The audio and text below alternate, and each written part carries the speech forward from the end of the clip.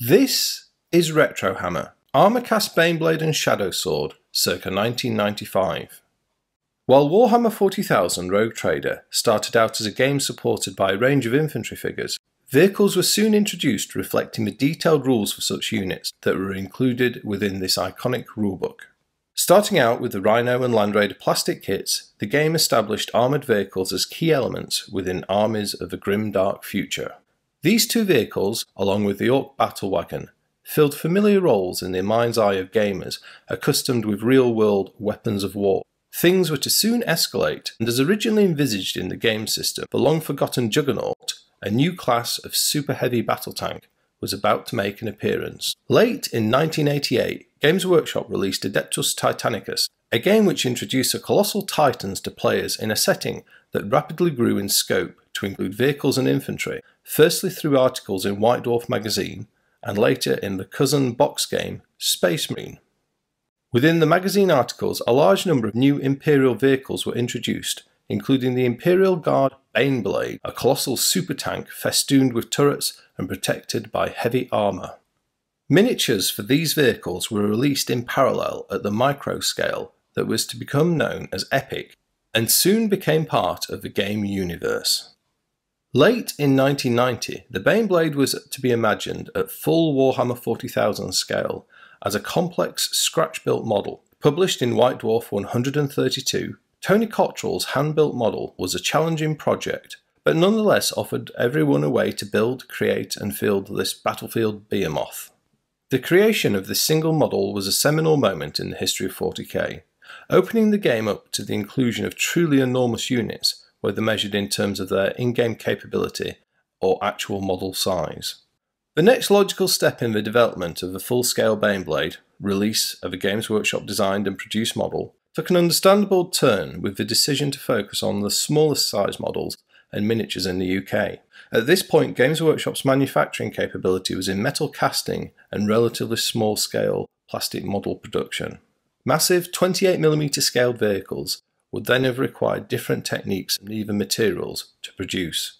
There is a saying that things out in the USA are bigger and better, and an enterprising Californian, Mike Biasi, was about to make this a reality for the Baneblade and other large vehicles and walkers from the Epic range. Working independently, he created a number of full-size models before approaching Games Workshop with a licensing proposition that was duly accepted. Thus, Mike Biasi Studios was formed and the Baneblade went into serial production, albeit for the North American market only.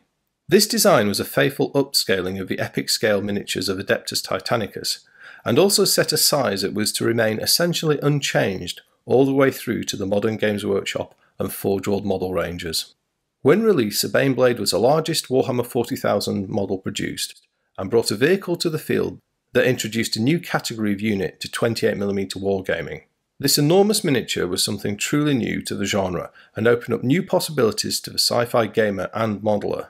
Indeed, in time, the Baneblade and other super heavy vehicles that followed opened up an entirely new aspect of the Warhammer 40,000 game, Apocalypse.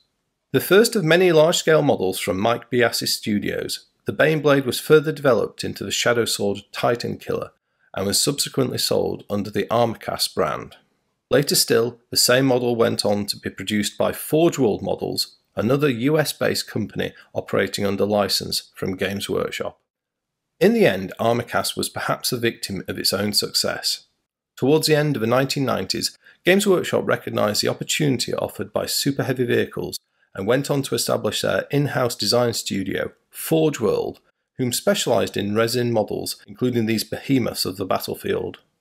The advent of Forge World UK brought the North American manufacturing to an end, and once the licenses had expired, official production ceased and the designs were not carried forward.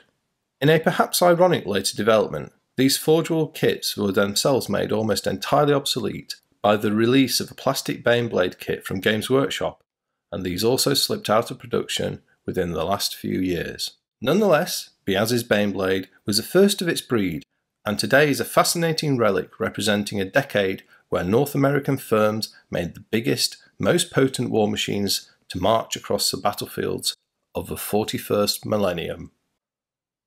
And thank you very much for joining me for this episode of Retrohammer, where we are taking a look at this wonderful miniature from about 20 or so years ago, the Armorcast Baneblade. And we're not only just looking at the Baneblade today, we are also going to look at the Shadowsword element of the kit as well. So we'll be looking at both of these iconic Imperial super heavy vehicles. So what I'm going to do in this video is I'm going to take you on a tour around this model and showcase it to you, and just show you what the designs are and look at the different components. I'll talk about the nature of its design and build, so it's quite different to Forge World models of the present day. And then I'll finish up just by making a couple of size comparisons against other Baneblade chassis kits, just to illustrate how this original model has set the size for all subsequent super heavy vehicles of this type. So yeah, quite an interesting and iconic model. So, well, without further ado, let's get in and have a look at this. So here we have it, the Armorcast Baneblade. This is a resin kit with a few metal accessories, and we can see that the metal accessories take the form of the bolt guns on the sponsons, and then the hull turret mounted heavy bolter as well. This is the latest sort of design or version of this model, I think, or you might call it the evolved version of the Mike Biasi Baneblade, because the original take didn't have pewter accessories. I think these were probably all resin components as well. So we've got all the classic design features of the Imperial Baneblade.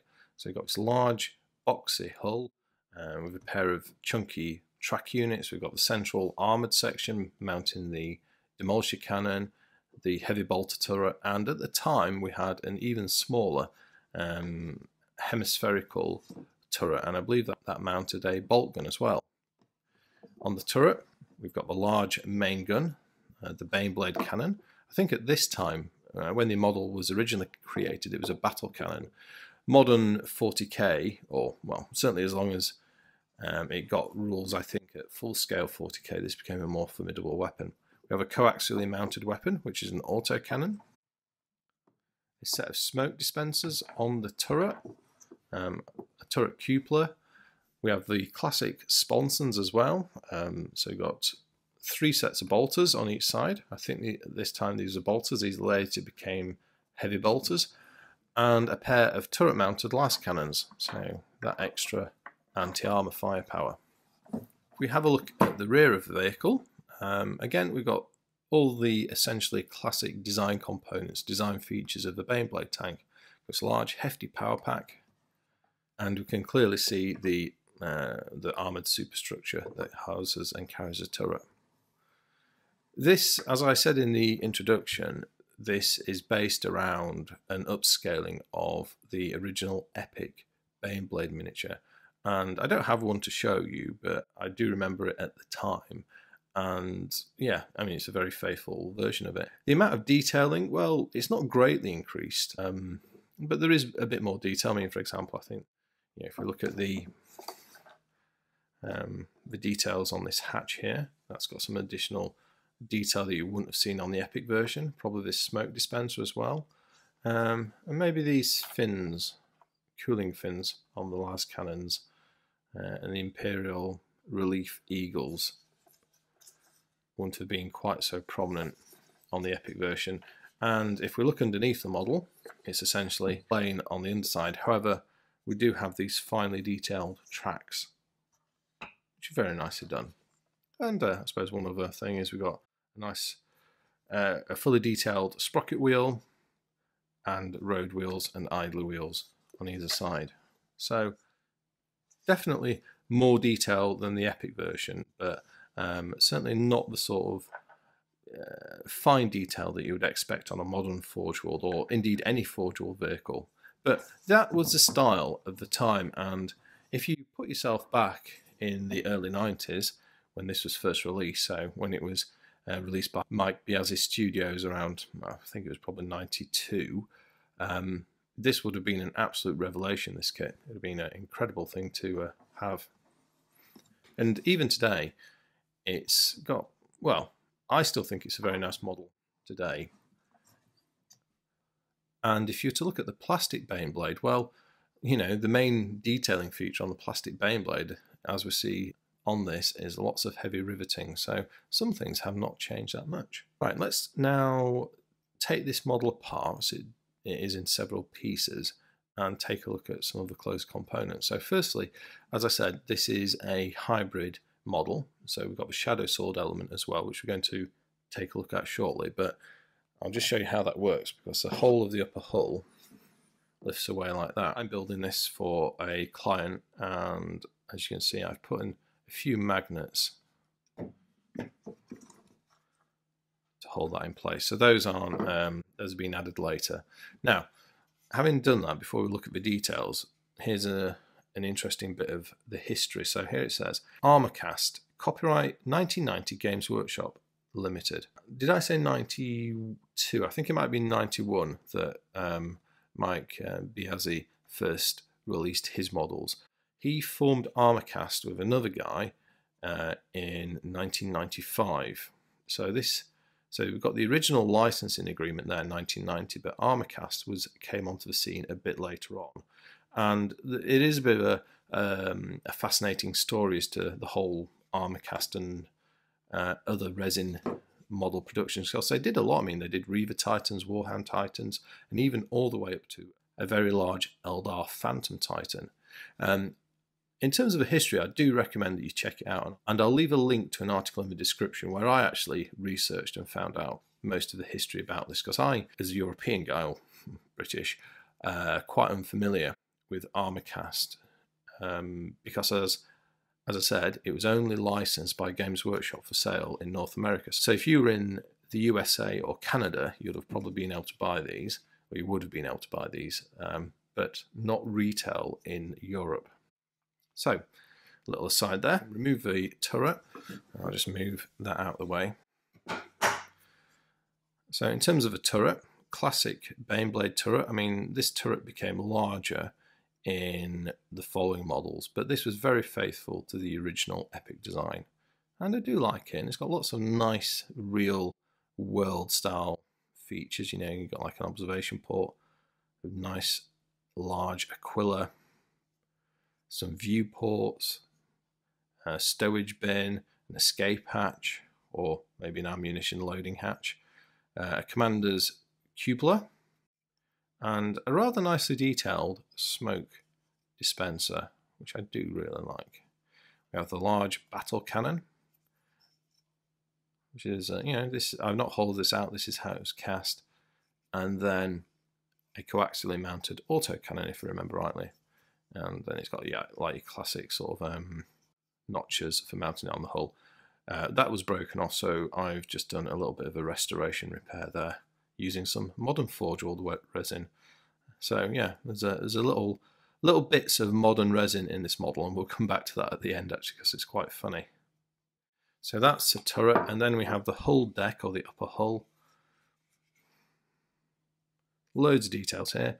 Got the micro bolter turret that was removed on the later versions, the iconic demolisher cannon, another impressive Aquila, the heavy bolter mounted in the turret, another crew hatch, some more vision ports, perhaps a ventilation grate, an access hatch there.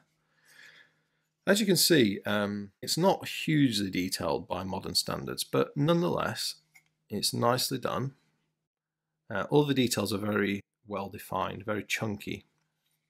And with a nice paint scheme, this is going to look absolutely brilliant. And you know, if you imagine do some airbrushing work on this could be really special. So there we go. So that's the upper hull. Now let's take a look at the lower hull, and we will then move on to the Shadowsword element of this kit. So lower hull, let's start with these two. So the two las cannons are removable. Got some nice detailing on these.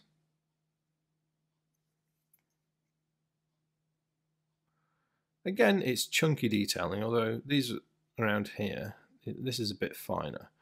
And then we've got these embossed Aquila, or Aquilas on either side of the hexagonal turrets. And they've got the same sort of notch mounting mechanism. And then the actual hull itself, so it's got its twin headlights up front, very distinctive for the Baneblade.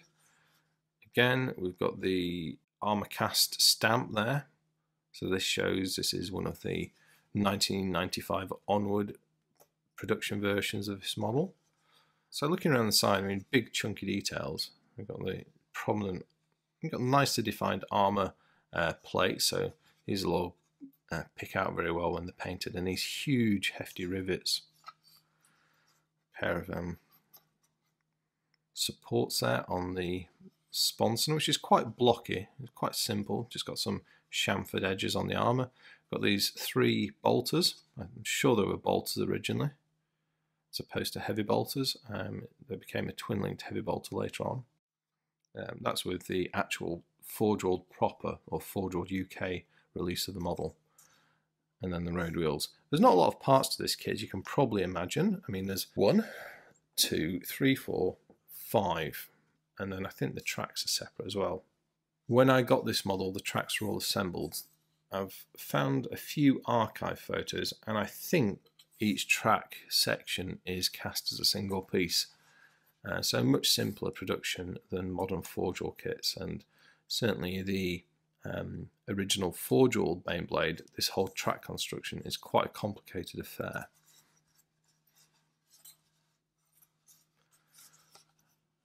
And then, yeah, similar thing on the other side. I mean, there's a few extra details, like there's a panel here, a vent here, or an intake, and a couple of equipment storage boxes on the rear of the track guards. And then we've got a hefty exhaust unit on the rear, very typically, well, very Baneblade style, very Imperial vehicle style. But again, around the back, very simple, plain, no detailing on the underside. Right, so that is the main kit. So this was the original, as far as I understand it, the original Biasi kit, and where it all really started. Now, what came along a bit later? Well, this came along a bit later. We got a Shadowsword modification kit. So this, again, same sort of drill, and just to show you, once again, we've got the Armorcast identifier there, same as the other two. And this sculpt is based on the, well, the same epic range model as the Baneblade was. I do remember my epic Shadowsword from the day very well. I painted it up in ultramarine colours, one of the few ultramarine things I've ever painted. And, you know, this is very faithful to it. Again, chunky detailing. Now, to take a look at it, I've magnetised this for the client to make it easier to transport. So we'll just take that out, and then we can have a look at the hull, and then we can have a look at the volcano cannon, or what was originally called the defense laser. So we've got panel, another large Aquila, very good, and another bolt gun detail there. That's a weapon mount. Got lots of ports or vision ports located around the armoured citadel. But again, like the Baneblade, the detailing is chunky, well-defined, but not particularly copious in quantity. Got a commander's cupola there, a few other bits like a little vision port there, and then we have the secondary weapon turret here. Now, you'll have already noticed that this is a modified piece. Now, the reason for this is the original resin part that was here, which is was quite a crudely shaped bolt gun, was broken. So what I've done for the client is I've used a bolt gun from the RTB-01 plastic box set to rebuild it, and then recreate the weapon. And I thought, given the age of the kit, this was a nice little authentic addition and way of repairing that missing part. And then the ammunition box feed, I've just built that out of a couple of bits of resin. There's 2 bits of Forge World resin here, and the center is actually, believe it or not, a piece of fine cast. So within this model, you have all 3 resin mediums that Games Workshop models have ever been officially made in: Armorcast resin, Forge World resin, and fine cast. So there you go. And in there you can see where the magnet is that I mounted, and that I fitted that in place with some nice strong epoxy glue to hold it. Right, let's put in, well, let's look at first. So this is a defense laser. Again, big chunky tube design, nice cast open barrel, do like that. And then the gun mantlet as well, if you cannot drop it.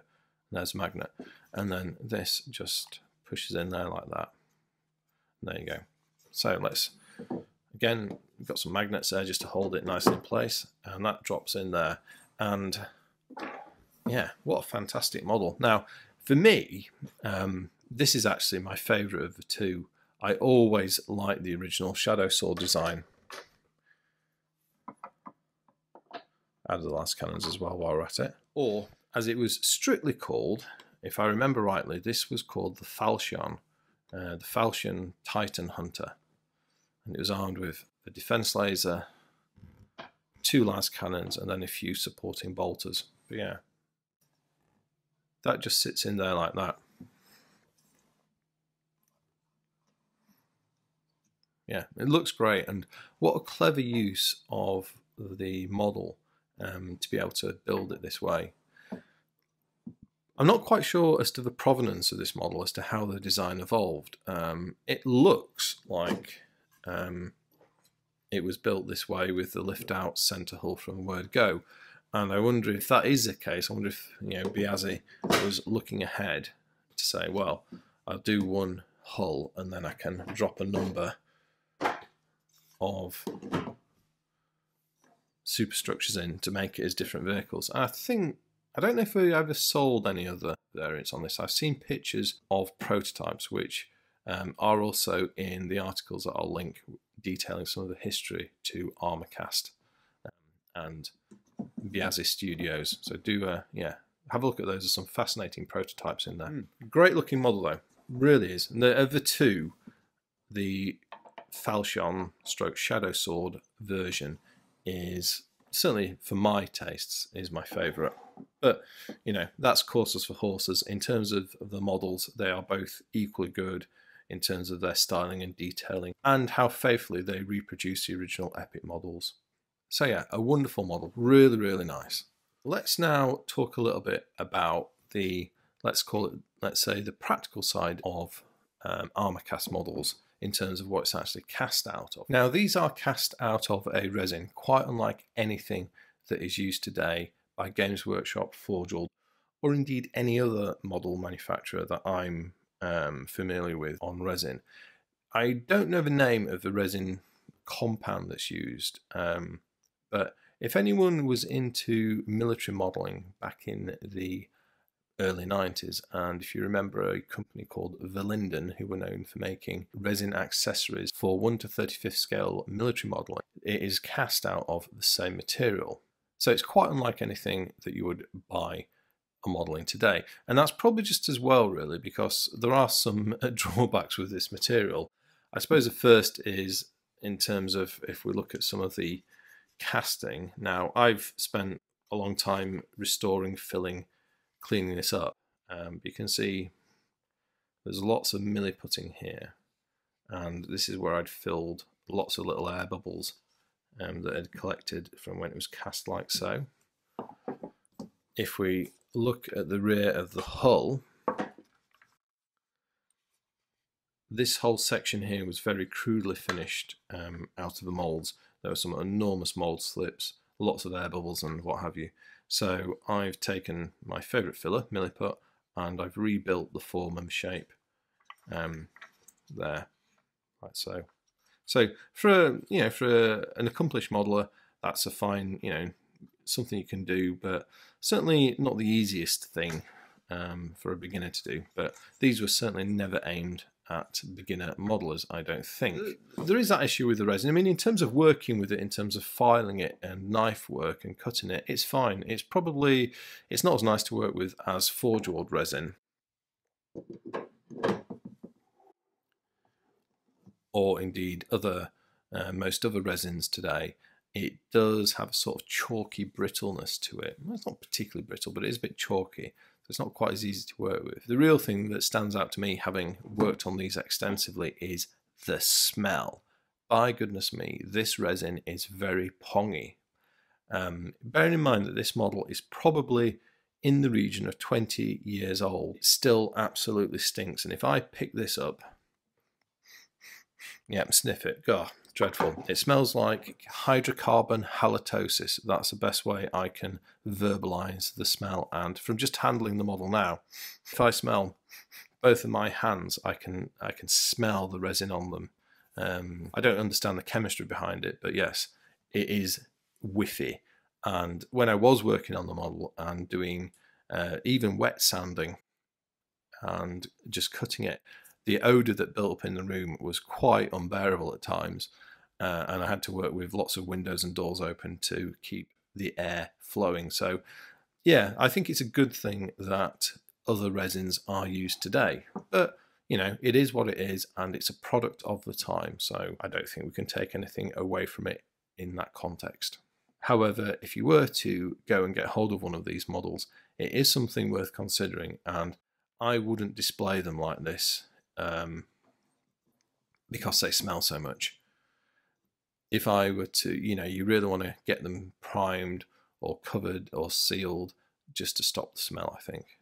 So something to bear in mind there. So what else is there to say about these? I mean, I've touched on a bit with the introduction. Now, from the article I read, I think I pieced together the history of these models. And as I say, Mike Biasi approached Games Workshop with a licensing proposition in 1990, which was granted. And I believe he started selling the Baneblade kit, original ones, sometime in 1991. Come 1995, he then jointly established a new company, or him and another guy, and I forget his name. I'll put his name on screen somewhere around here. So apologies, I forgot your name, but I'll put it there. A joint venture which became Armorcast, and that I think was probably a bigger operation, I get this feel. And they went on to sell and make more of these models. Then another company in North America approached Games Workshop and were granted a license to produce Mike Biasi models. They also did some of their own under license. So you had these models produced by what was called Forge World models. Now, that is not to be confused with the modern Forge World. They are two separate entities. So when Games Workshop created Forge World in the late 90s, they actually, in effect, poached that name, Forge World models, or the Forge World part of it. Like, can't say poach because, of course, you can't copyright or trademark Forge World. It's too common in language. It seems to me that that is the origin of the name of Forge World. It was the American company Forge World Models that produced these under license that Games Workshop UK took, and when it was established, which I think was Tony Cottrell's enterprise, that was where the name came from. Certainly seems that way to me. Maybe I'm wrong. If you know the history, please do share that down below. I'll be very interested to hear. So I guess there's all sorts of different variants of this kit floating around. There'll be Mike Biasi Studios, the original ones. There'll be Armorcast, like these two.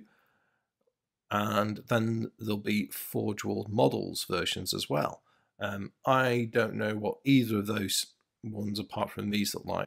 So there were a fair few manufacturers who made these, which is quite unlike what we're used to as buyers of Games Workshop models, because they all come out of Games Workshop with no licensed production, but these are an exception.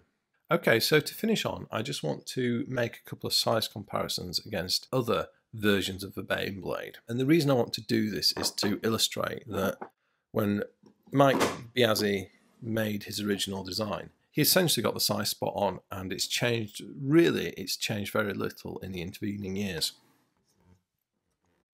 So you stay there a moment. Right. So what I've got next is another project that I've got on the go. I have to move you out of the way. For those of you who watched my how to freeze and break superglue video, you will recognize this. This is the Forge World Baneblade. So this is a kit that came onto the scene in about 1999, 2000. And this was, in effect, one of Forge World UK's first products. And this basically supplanted this design. So this was the one that, in licensed production, took over from this. So as you can see, it's not built at the moment, and this is going to be a long and slow restoration project. There's lots to do. But what I do want to show is the similarity in size, and as you can see side by side, they do look very similar. Clearly, the turret did get a bit bigger, but not that much bigger. I mean, I guess it's a bit longer in the rear, and it's got this larger equipment bin or stowage bin, but yeah, not a great deal of change really. When all things considered, I mean, obviously the gun mantlet's very much more sophisticatedly detailed on this one, but yeah, close similarity there. And size-wise, I mean, when this is on its tracks, it's probably going to sit there, so it's the same sort of height. And width-wise, this one is a bit wider. I mean, obviously you've got the perspective of the camera there, but it's probably about 1 centimetre wider, excluding the sponson. So yeah, it's a little bit wider, but not a great deal. And then lengthwise, if we match them up in terms of the whole sponson, so you know, this track unit, again, you can't quite see it because of the perspective, but if I take that away, you probably can a bit better. The two are, well, to my eye, give or take the odd millimetre, they are the same length. Now, the Forge World UK model ended up larger because they bulked out the rear, the power pack and the exhaust unit compared to the Armorcast variant. But I guess what I'm saying there is this Armorcast model very much set the size of the Imperial Baneblade chassis tanks from the word go. And if we look through to the modern iterations of the model, we can see this carrying through there. Now, I've got here the Fellblade. So this is a modern Forge World kit, and I thought we could just look at the size. Now, the Fellblade is larger than a Baneblade, so do bear that in mind. But what I want to look at here, I suppose, is the underpinning plastic components. We move the turret. As you probably gathered, I haven't got a plastic Baneblade to do a one-for-one comparison here. And flip it over. I have to take some bits away. A little bit clumsy here. There we go. And then if we look at them on the underside, if I line up the ends of the hulls, well, they're not that far apart. This one is maybe, including the power pack, it's maybe about 1.5 centimetres longer in the hull. The tracks do extend out a bit further at the front. So overall, this one is probably around 3 centimetres longer than the original. And probably width-wise, is it wider? Well, actually, this Forge World, the current generation one, width-wise, is probably, yeah, about the same as, maybe a bit narrower than the 1999-2000 Forge World one I showed you. So, yes, width-wise, it's not a million miles away. It's a bit taller, though. But I just thought it'd be interesting to make the comparison there with the original Biasi Armorcast Baneblade and, well, a current modern version. So there is a little bit of a change in size, but all things considered, this original version got it pretty much right on the size front, and it hasn't changed much since then. So this is a really fascinating model, this, for a whole host of reasons. I mean, it's a retro design. It's based on the original Epic miniatures, which I find really interesting in itself. But I think what is equal, if not more so interesting in some regards, is what it represents from the point of view of the evolution of the 40k miniature line.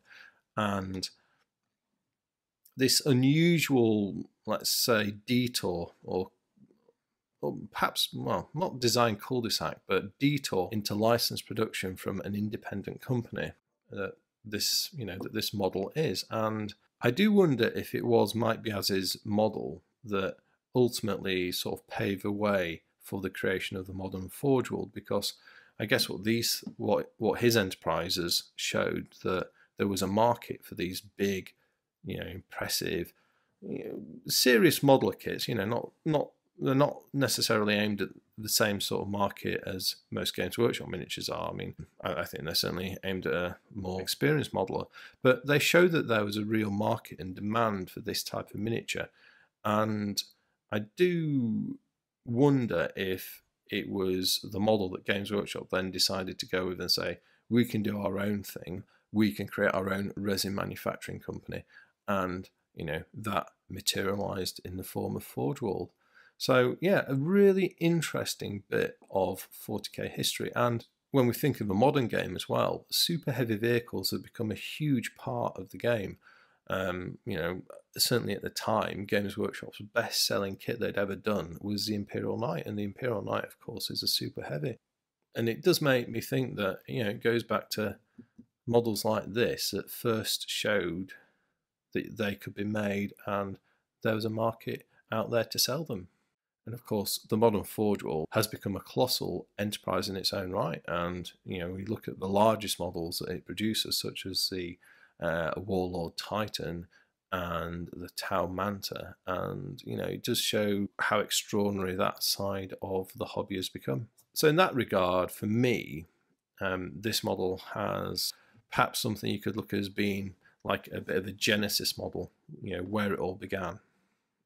I hope you have enjoyed this latest episode of Retrohammer, taking a look at this fascinating example of the Armorcast Baneblade. I'd just like to thank the owner of this model for allowing me to use it in this video. It will be going back to be united with him soon, so I do hope he's happy with the work I've done. Would also like to thank all of my patrons for their ongoing support. Things have been very busy in my life and are going to continue to be very busy in my life for perhaps another half year, which makes it a bit difficult for me to produce videos of Retrohammer videos and do it right like I like to do, like this one. So I am very grateful for your support and also your patience. There will be more Retrohammer videos to come, rest assured, and thank you all again. So I think all that leaves me to say is I hope you've enjoyed this video. Please do share your thoughts and observations on this model. If you've got any experience or knowledge of Armorcast, I'll be really interested to hear about it. As I said, I've done my research from an article that I read. If you notice I've got something wrong, please do share that information with everybody in the comments section. If you know something new that I didn't talk about with regards to Mike Biasi, Armorcast, and Forge World models, well, please do share that as well. It'd be really interesting to hear those observations. That was Retrohammer. Thank you for watching, and goodbye.